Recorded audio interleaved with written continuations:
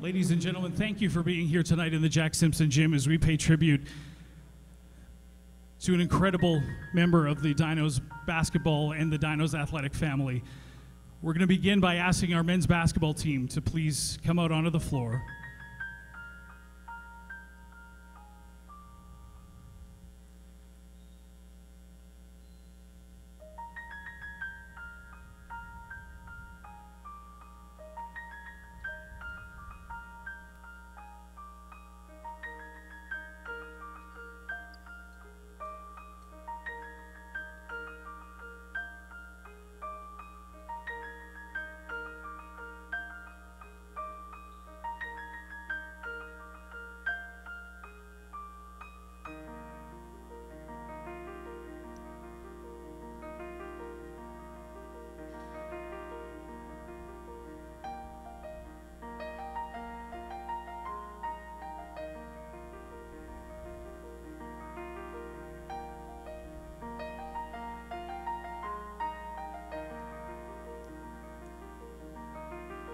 Please welcome Dinos men's basketball head coach Dan Van Horn.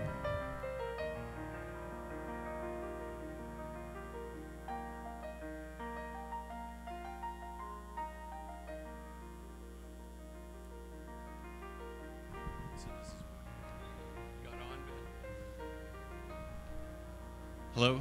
There we go. Thanks, Ben.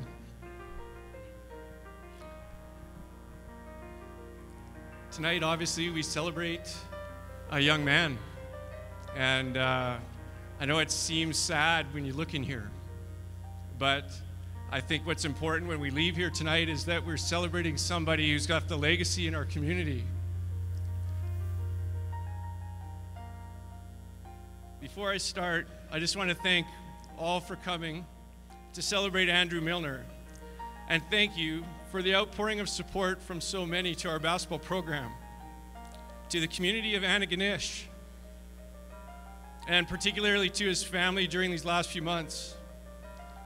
Along with our Calgary basketball community, the community of Antigonish, St. FX University, and many have and continue to be supportive, providing places to stay,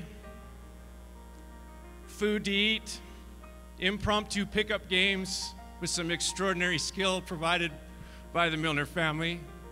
But St. FX University has done a great deal to contribute to how this has gone, and really, if you can say that it's been successful in some way, we do need to thank them for that. And Coach Konchalski has been a leader in this. Andrew played with a number of the players that are playing against us tonight, and so there just isn't any better game that we could set up to have to honor a young man from that community. So it's no coincidence that we're colliding tonight.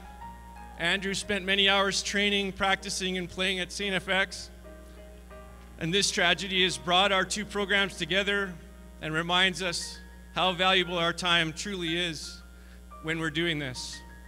So thank you, Steve, and thank you to St. FX and the Antigonish community.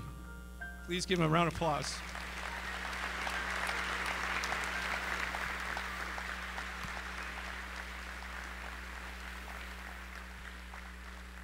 Joining us today, in addition to the St. FX team, obviously is our team, our alumni, and our six-man club, and a group of people who supported Andrew through his time here in his 2 years.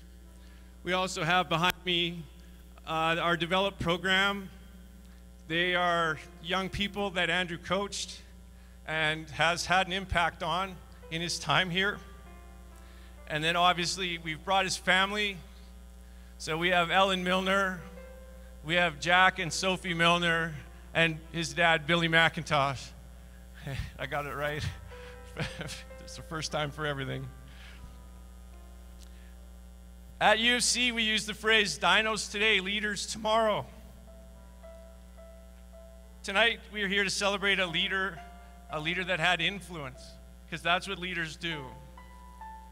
They influence others, and Andrew did this in such a positive way. And I'm going to read an example of how positive he was. This comes from a young player from our develop program. And he wrote this to Andrew's parents. It says, "Hi, my name is Jack Gagnon, and I live in Calgary. I'm 12 years old. I watched Andrew play basketball with the Dinos for 3 years. He got that wrong, but that's okay. After every game, I would go on the court and talk to him about the game. He gave me a hug after they won every game. Andrew was my coach in the spring with Develop a Dino. He always took the time to ask me about my game. He taught me a lot, and I will always do his dribbling drill. I have his number and initials on my basketball shoe and will do this forever. He meant a lot to me, and I miss him. I hope I can play basketball like him someday. Mr. Ben McIntosh is my teacher, and he told me he went to school with Andrew's mom. Small community. I will be at the Dinos basketball game this weekend, and I really hope to maybe meet them." I read this at the memorial. Basketball, like life, has a rhythm to it. Whether that rhythm is recognized in the flow of time from freshman to senior graduation, or growing up through childhood, becoming a man, a father, and eventually a grandfather. The Andrew I knew was never the person to fit the mold. To put it simply, he didn't color just between the lines. It is an art to lead, an art to play the rhythm of the game of basketball, an art to forge relationships, an art to be a teammate, a mentor, a brother, and a son. In the true sense of the word, Andrew is an artist. He was an artist. He drew his own unique drawings. He had the ability to make you laugh with an exceptionally timed quick jab or joke. On this court, he was an artist. There isn't a player other than one or two guys, but I can't think of one that showed up and in 2 years won 2 Canada West titles and was in the national final twice and won a national championship. As a freshman, he played 20 minutes in our national championship game.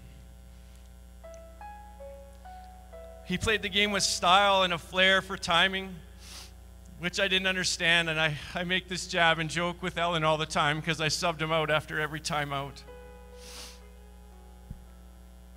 He'd honed his skills better than most, and I teased his dad with this one, overcoming a clear athleticism from a hockey background. But his brightest skill was his mind. That quick wit was his asset, and his composure extraordinary. He had a mental toughness born from his roots in Antigonish. In all my years of coaching, I've never come across a better leader. He could have played anywhere in this country. And he chose the adventure, he chose a challenge. Many would back away, take an easy path, but not Andrew. He embraced the struggle, found joy in being forced to be at his best, and did it with grace, composure, passion, and intensity. For those coaches and players in this building, basketball is a community. And the number four is being worn by so many tonight to represent Andrew. I encourage you as coaches never to give that number out unless it's to somebody who plays the game the right way, approaches life the right way, and does things with character and passion and intensity. Jack G., who wrote that note, is just one example that is clear we have all been influenced by Andrew's leadership. Stories will be told by so many others that he has touched. His legacy will live in our program for forever. With this in mind, we want it to live for forever. And as a result, our six-man club and with the generosity of the community have come together, and we have a scholarship in his name in perpetuity here so that any player that ever comes here will always remember who he is. And I think that's a really important thing to have done.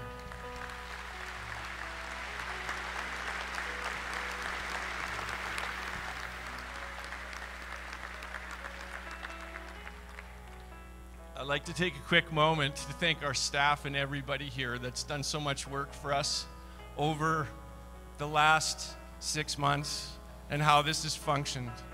The professionalism that they've shown and the things that have been done here at the University of Calgary to support this have been amazing. And I definitely could not have done it without them. I could not have done it without our coaching staff and the players and the alumni and our former players that played with Andrew. I'd like to have the Milners please come out. Please come out on the floor. Come on, Billy. Oh, and McIntosh. Thank you very, very much for lending us your son for the last 2 years.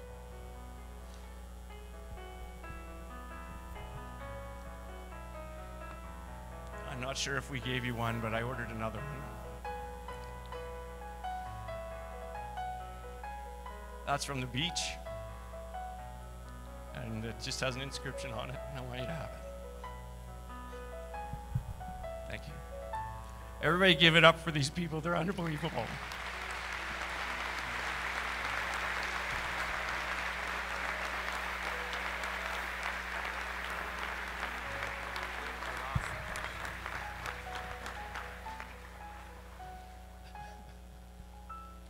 Thank you very much.